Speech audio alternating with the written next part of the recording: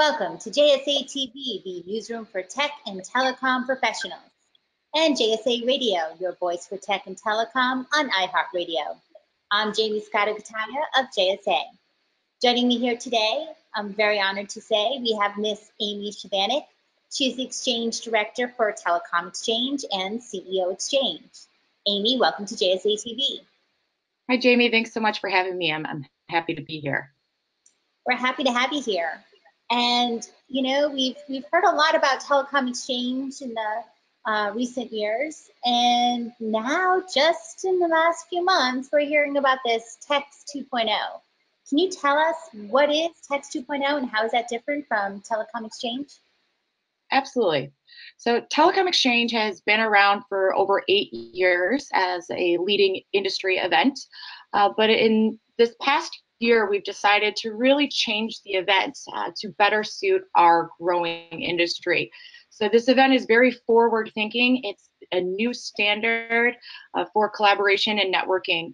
So TEX 2.0 is and how it's different from Telecom Exchange is really we're right sizing the event. We're putting the right people in the room to drive the right conversations and collaborations that we can drive change and look at the future of the tech and telecom industry, and as a community make it better and really work together to make it better. So, unlike any other event that's out here, we're really pushing for change and really striving to make sure that we come together and agree upon this. And how can we do this?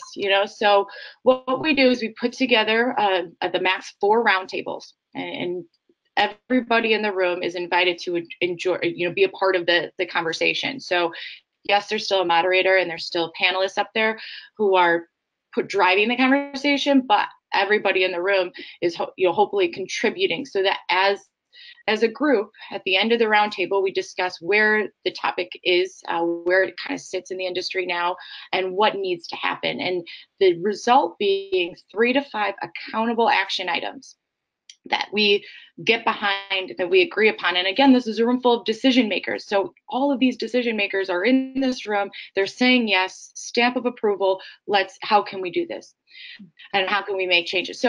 And this is not something that is unattainable, right? So we're not asking to change the world in one event. We're taking bite-sized mini items that we can just one step at a time keep moving forward.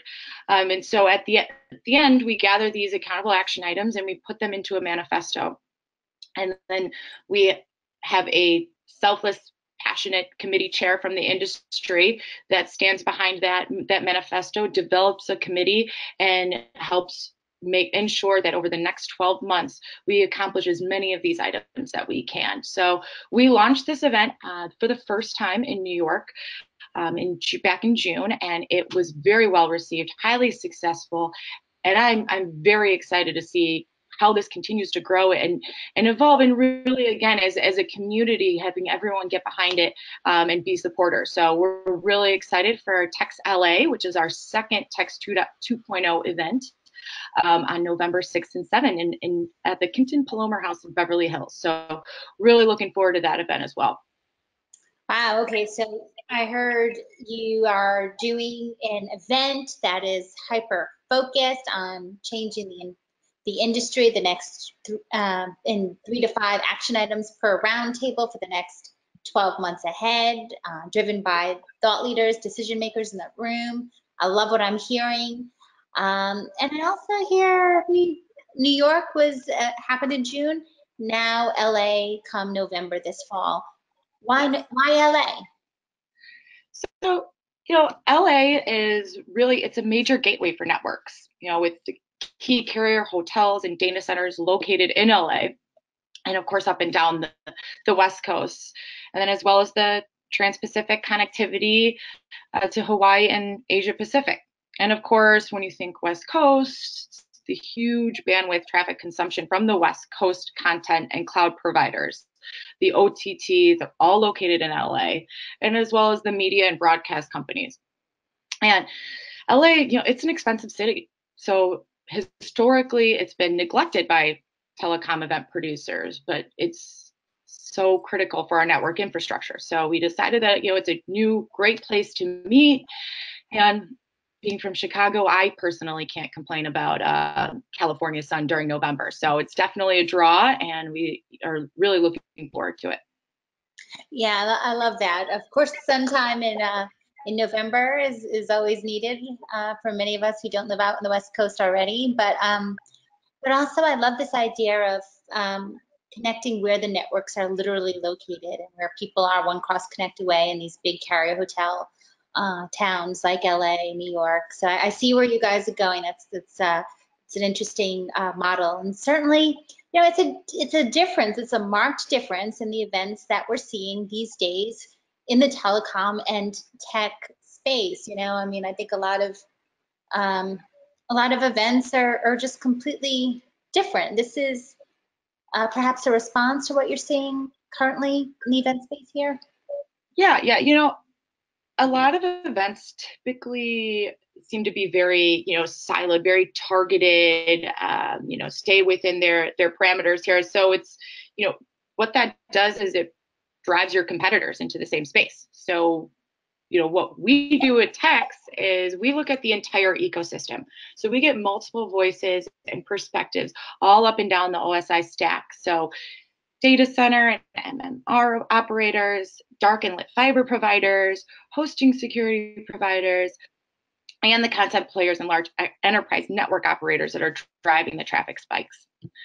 Plus, other events, they don't promote their attendee list like we do. So ahead of time, we provide an opportunity for our attendees to have access to the other attendees that are attending our event via our app. So, and we've always, as historically have been industry matchmakers, but this, our latest app and online system is really the most innovative and data driven, and we give you the opportunity to walk into the event and know that you have a prospect meeting set up. So that really ensures that you are getting the most out of your event investment. Yeah, I love that as a way to tell my CFO, hey, I already have these prospect meetings in my calendar, in their calendar, and we're just going to go ahead and rock it out. That's definitely easier to sign off on that flight and expense bill than just going to walk the floor. So I love that you guys do that, and I'm glad you kept that essential one-on-one networking part. From previous telecom exchange event models to today. So that's great to hear. And you guys also mentioned that sort of your expertise in the event industry over the years. Can you provide us perhaps some best tips for event marketing today? I know there's a lot of things that we look for as network operators, as carriers, as data center operators. What are the events that we need to be looking out for? What is some qualifications that these events really should have when it comes for me to lay down a couple of dollars and invest in my brand at these events? Can you give us some guidance there? Yeah, absolutely. So, my top three, I'll say, I'll narrow it down to three, although I'm sure I could give you a top 10 list very easily here, because, I think that there's so much to be gained from these events, especially the great ones such as, TEX 2.0. But, my top three, I would have to say, is the ability to meet one-on-one. You have to be able to meet with prospects and customers, partners. It's not just about being in a room full of your peers, and again, then it becomes the same from event to event to event. If you're meeting with just your peers, the same people and same talking heads, we need to make sure that there's the ability to have different people and network and meet new people, and again, potential business opportunities. So again, that's a classic mistake I feel like a lot of event producers in our industry make, filling the room full of peers, but that doesn't enable opportunity. The second tip I have is the ability to connect to media, to be able to promote your breaking news if you wish. It's really important, especially if it is a room full of prospects and customers and you connect with the media and they're announcing your news. It's a great opportunity for you for your name to visibly be out there in front of these potential clients. And third, and definitely not last, is the ability to be viewed as a thought leader. I think it's important to really let your voice be heard, and be helping to drive the agenda for the coming months ahead, and not to be backseat, but to be active, right? To be one of the people that your voice is being heard amongst the industry. And so all of these things, these top 3 things, is what the thought process behind TEX 2.0 is. We sat and said, what are the best things? What could people really invest their brand into?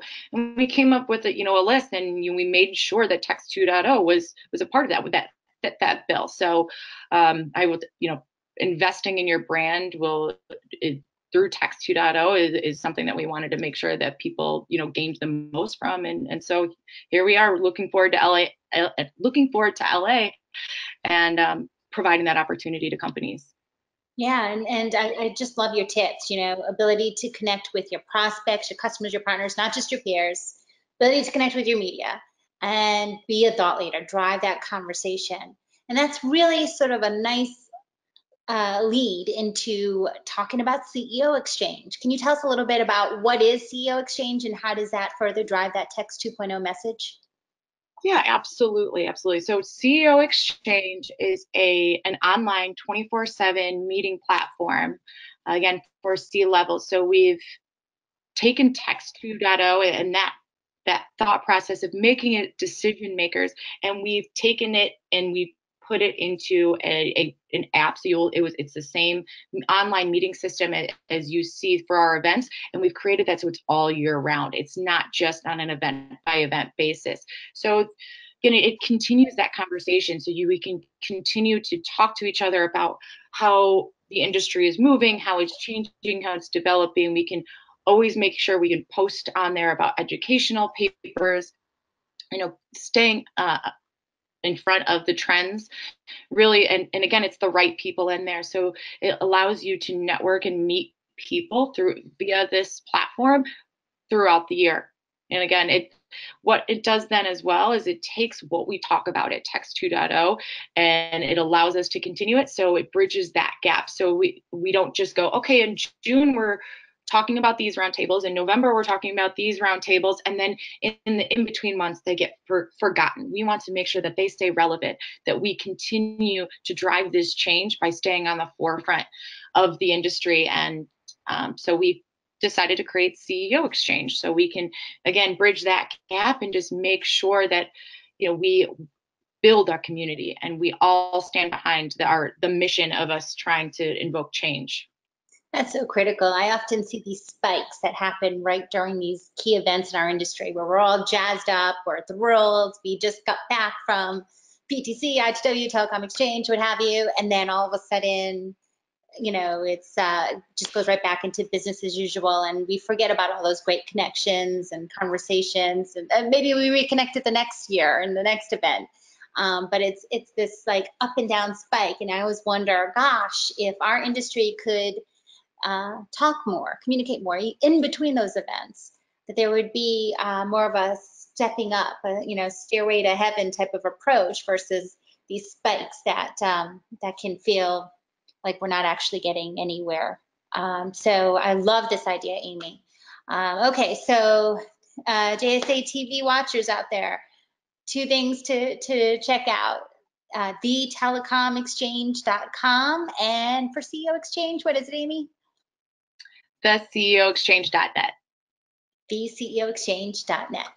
Well, wonderful, Amy, as always, to talk with you. And thank you for all your insight. And thank you, viewers, for tuning in to JSA TV and JSA Radio. Happy networking.